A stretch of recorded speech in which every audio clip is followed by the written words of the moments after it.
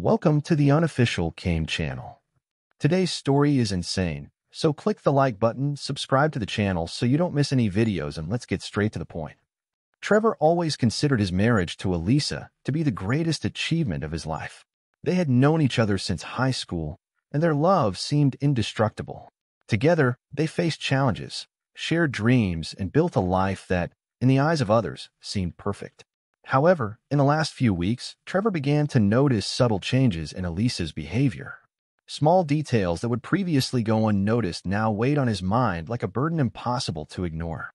Elisa was more distant, spent more time on her cell phone, and often went out alone, saying she needed some time to herself. Trevor tried not to think the worst, but doubt began to eat away at his peace of mind. He had always trusted Elisa blindly, but now uncertainty tormented him. It was a Friday afternoon when Trevor finally decided that he could no longer ignore what he was feeling. He left work early and went home, determined to confront Elisa about his suspicions. When he got there, he found the house empty, as he had expected. Elisa had left again, without saying where she was going. Trevor sat on the couch, his head resting in his hands. His thoughts were spinning in a whirlwind of confusing emotions. He wanted to trust Elisa. He wanted to believe that it was all just a figment of his imagination. But at the same time, he couldn't shake the feeling that something was terribly wrong. As he waited, Trevor began to think about how his life had gotten to this point. They had been married for over a decade. They had a wonderful daughter and a beautiful house, the result of their hard work. How could something so solid suddenly start to crumble like this? Time passed slowly until, finally, Elisa arrived home. "Hi, love. You're home early today," she said, somewhat surprised to see him in the living room. Trevor looked up, trying to read something on her face. "Yes, I decided to leave early," he replied, trying to keep his voice steady. "We need to talk." Elisa hesitated for a moment before sitting down next to him. "Sure, about what?" Trevor took a deep breath, searching for the right words. "I don't know exactly how to start this, but I've noticed that you've been different, more distant. You've been going out a lot, and I don't know where. I mean, I'm not accusing you of anything, but I'm worried." She looked away, her hands nervously clasping together. "Trevor, I didn't know you were feeling this way. I've just been a little stressed lately, that's all. Maybe I need more space." "Space," Trevor repeated, the word leaving a bitter taste in his mouth. "Elisa, we've been together for so long. Can you talk to me? What's really going on?" She fell silent, and for a moment, Trevor thought she was finally going to confess whatever it was she was hiding. But then Elisa shook her head and smiled, a smile that seemed more forced than sincere. "It's nothing, Trevor. I'm just tired, that's all. Let's just leave it at that, okay?" Trevor wanted to believe her. He wanted her words to be enough to erase the distrust he felt. But as he watched the way she avoided his gaze, he knew something wasn't right. In the following days, Trevor began to investigate discreetly. He knew it was wrong, that he was violating Elisa's privacy, but anguish overcame him. He needed answers, and if they didn't come from Elisa, he would find them on his own. Trevor searched Elisa's cell phone while she slept, but he found nothing compromising. Everything seemed normal. The messages, the calls, everything was routine. Still, the feeling that he was being deceived wouldn't leave him. He decided then that he needed outside help. He spoke to a close friend, Richard, someone he trusted completely, and who knew Elisa as well as he did. "Do you really think she could be cheating on you?" Richard asked, the disbelief evident in his tone of voice. "I don't know, Richard. Everything has been really weird lately. She's always been distant, and when I try to talk about it, she either changes the subject or gets defensive. I don't know what to do." Richard thought for a moment before answering. "Look, Trevor, I understand that you're worried, but you need to be sure before you take any action. Try talking to her again. Maybe in a less direct way. See if you can find out something that explains her behavior." Trevor knew that Richard was right. He needed more evidence before he could draw any conclusions. But time was running out, and the idea that Elisa might be involved with someone else was eating away at his sanity. Days passed without Trevor being able to find out anything. Until on a sunny Saturday morning, while Elisa was taking a shower, an unexpected message appeared on the screen of her cell phone, which was on the kitchen table. It was from James, Elisa's cousin. A shiver ran down Trevor's spine as he read the message. "I can't wait to see you later. I miss you." The familiarity of those words left Trevor confused. James had always been very close to Elisa, almost like a brother. They grew up together, and he never suspected anything between them. But now everything seemed different. Trevor's mind began to work at full speed. He remembered all the times James had shown up at his house without warning, the hushed conversations he and Elisa seemed to share. Was it possible that something had been going on between them all this time? And if so, why had he never noticed? Trevor decided he needed to confront Elisa, but in a way that she couldn't deny. He didn't want just vague accusations, he wanted the truth, the raw, unvarnished truth. When Elisa came out of the bathroom, he was ready. "Elisa, who is James to you?" The question came out bluntly, without beating around the bush. Elisa froze, her eyes wide with shock.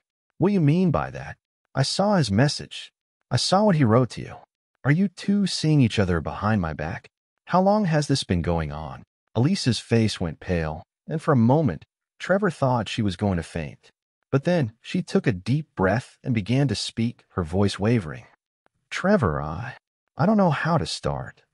I never wanted you to know this. I never wanted you to get hurt like this. But, yes, James and I are together.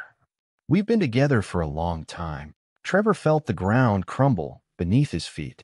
How long? Elisa swallowed hard, tears beginning to well up in her eyes. 10 years. The revelation hit Trevor like a punch in the gut. 10 years.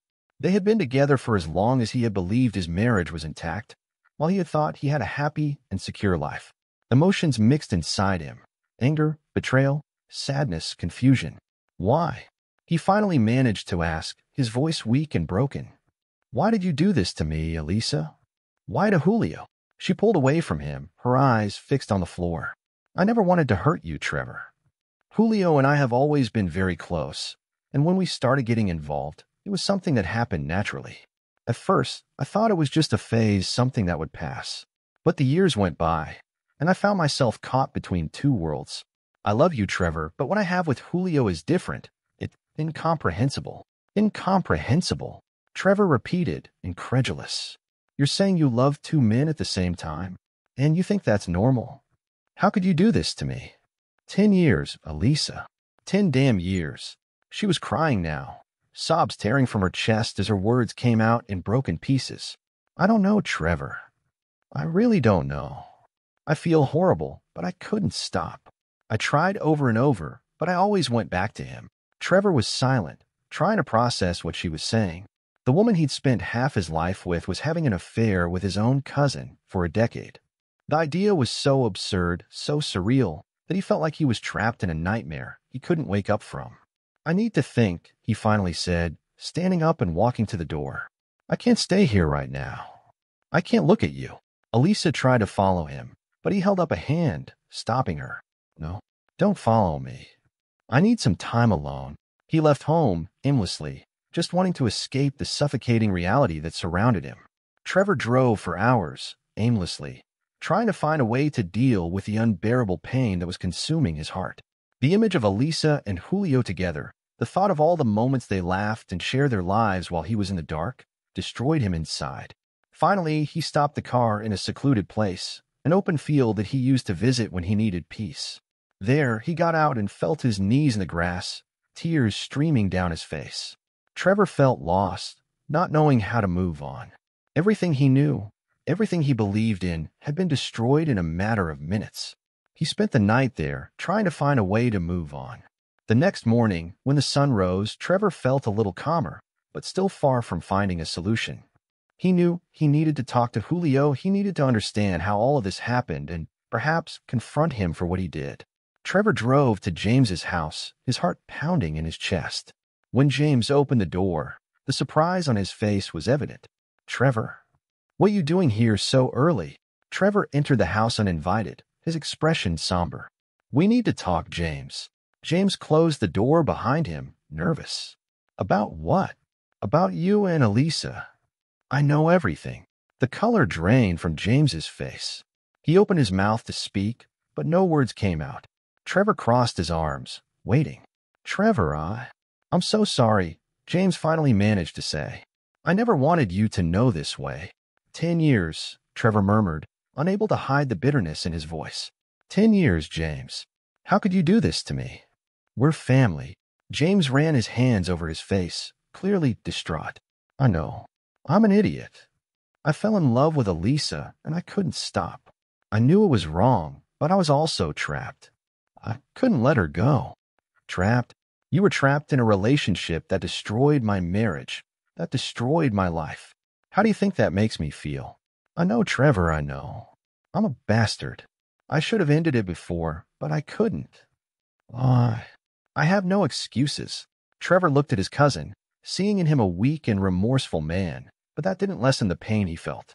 And now, what do you intend to do? Julius sighed, his shoulders slumped in defeat. I don't know. Maybe it's better if I walk away for good. I can't go on like this. Trevor took a deep breath, trying to control the anger and sadness that mixed in his chest. Do you think that simply walking away will solve everything? That it will erase the 10 years of betrayal? I don't know if I can forgive you, Julius. What about Elisa? Will she just let you go? James lowered his head, shame written all over his face. I don't know, Trevor. I really don't know. Maybe it's for the best for everyone. But I know it doesn't fix anything. I just want you to know that despite everything, I care about you. And I hate what I did. Trevor was silent for a long moment, trying to find a way out of the chaos his life had become. He wanted to scream. He wanted to hit James. He wanted this all to be a nightmare he could wake up from. But reality was harsh and unforgiving. He was faced with a choice: forgive or move on alone. I need time, Trevor finally said, his voice cold. I can't make any decisions right now. I need to think. I need to figure out how to deal with all of this. Just stay away from me for now. I can't look at you right now. James nodded, his eyes full of regret. I understand. And if you need me for any reason, I'm here. Trevor didn't answer. He just turned and left James's house, feeling more lost than ever. He knew he needed to go home, face Elisa, and make a decision about the future of his marriage. But the idea of looking at her, of talking to her, made him sick. When Trevor got home, the atmosphere was heavy. Elisa was sitting in the living room, waiting for him, her hands shaking in her lap. She looked so vulnerable, so different from the strong, confident woman he knew. But Trevor knew he couldn't let her fragile appearance distract him from what needed to be done. Did you talk to him? Elisa asked, her voice barely above a whisper. Trevor nodded, keeping his distance. Yes, I did. He's sorry, but that doesn't change what you did. Elisa closed her eyes, tears streaming down her face. I know, Trevor. I know there's no excuse for what I did. I love you so much, but somehow I lost myself. I don't want to lose you. I don't know what I would do without you. Those words, which once would have warmed Trevor's heart, now felt hollow. Elisa, how can you say you love me after all this? How can you continue to live this life for so long? She sobbed, her hands covering her face. I don't know, Trevor. I wanted to stop. I wanted to go back in time and do things differently. I never meant to hurt you. Please, give me a chance. We can get through this together. Trevor watched her, feeling a mixture of compassion and heartbreak. Part of him wanted to believe that they could get through this, that their love was strong enough to face anything. But another part knew that the scars of that betrayal will be too deep to heal easily. I need time, Elisa, he said, his voice firm but not cruel. I need to think about everything. I need to figure out what I want and what we can do from here. I can't just forget about all this and move on like nothing happened. She nodded, wiping away her tears. I understand. And I'll be here waiting for you no matter how long it takes. I won't give up on us. In the days that followed, Trevor drifted apart. He took a leave of absence from work and went to a small mountain cabin that he and Elisa used to frequent when they needed some time to themselves. There, he spent his days reflecting on his life, his marriage, and the future he wanted. As he walked the mountain trails, Trevor found himself remembering the good times he had spent with Elisa. The laughter, the adventures, the dreams they shared. But always, like a shadow he couldn't escape, the image of Elisa and James together haunted him, making it impossible for him to find peace. However, during this time of solitude, Trevor also began to reflect on what he wanted for himself. He realized that he had been so focused on his pain and his anger that he hadn't stopped to think about what he really wanted out of life, whether with or without Elisa. He knew he had two choices: move on with Elisa and try to rebuild the trust that had been destroyed, or end the marriage and start over. Both paths would be difficult, but he had to make a decision, no matter how painful it was. After a week at the cabin, Trevor felt ready to go home. He knew he had to face Elisa, had to decide if there was anything left to be saved in his marriage. When he got home, he found Elisa waiting for him in the living room, nervous and unsure. "I've thought a lot," Trevor began, sitting down across from her. "And I've come to a conclusion." Elisa held her breath, waiting for what he would say next. "I don't know if I can forgive you completely," he continued, his voice full of sadness. "What you and James did was a deep betrayal. But I also know that I still love you, despite everything. I don't want to throw away all the years we spent together, but that doesn't mean we can just go back to the way we were before." She started to cry again, but Trevor held up his hand to silence her. "I need you to understand that this is going to take time. If we want to try to save our marriage, we're both going to have to work hard to rebuild the trust that was broken. It won't be easy, and we may ultimately decide that it's best to go our separate ways. But I'm willing to try if you are too." Elisa nodded vigorously, tears falling freely. "I'm willing, Trevor. I'll do anything to get you back. I know I messed up, I know I betrayed your trust, but I'm going to do everything I can to fix it, to prove that we can still be happy together." They spent the night talking, trying to understand where things went wrong and what they could do to rebuild their relationship. Trevor knew the road ahead would be long and difficult, but he decided that for now, he would give them a chance to try. Over time, Trevor and Elisa began attending couples therapy, trying to work through their issues and understand the motivations behind Elisa's actions. Trevor struggled to overcome the pain of the betrayal, while Elisa struggled to regain the trust that had been lost. The weeks turned into months, and slowly, Trevor began to see small changes. They began to communicate better, to share their feelings more, and to work together to heal the wounds of the past.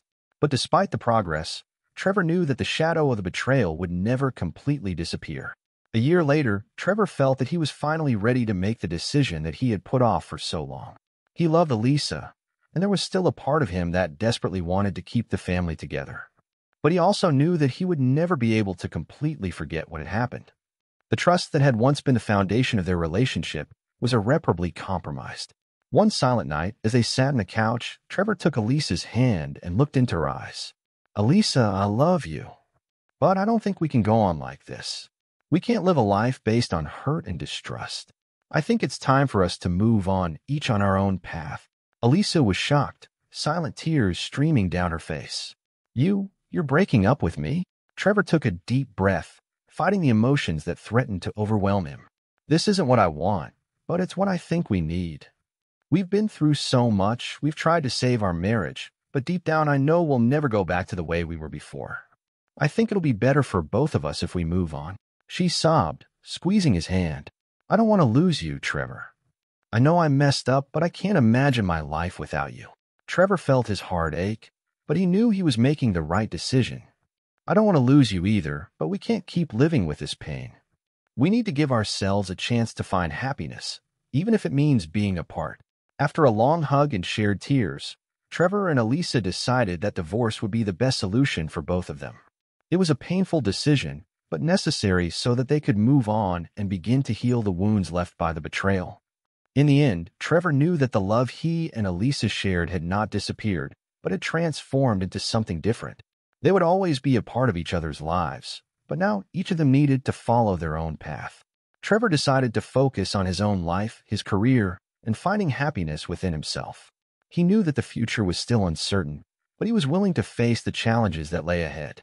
And most of all, he knew that despite everything, he still had the capacity to love and be loved. Time passed, and although the scars of betrayal never completely disappeared, Trevor found peace in his new life. He learned to forgive not only Elisa and Julio, but himself as well. And by doing so, he was able to make room for a new beginning, where true love and genuine happiness could finally blossom. And that was our story for today. What did you think of all this? If you've come this far, click the like button so you don't miss any videos. Until next time, bye.